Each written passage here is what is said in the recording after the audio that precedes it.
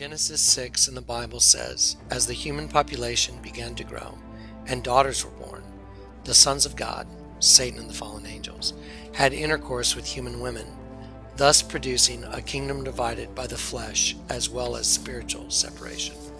The temple of God, our bodies, had been corrupted by the seed of the serpent, thus producing our dual and our sinful natures.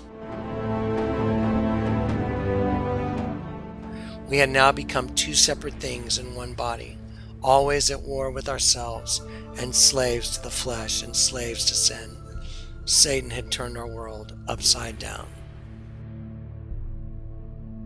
Death had now become the rule for the human race, and the rule would not be disproved until thousands of years later through Jesus Christ. For he himself is our peace, who has made both one, and has broken down the middle wall of separation, having abolished in his flesh the enmity,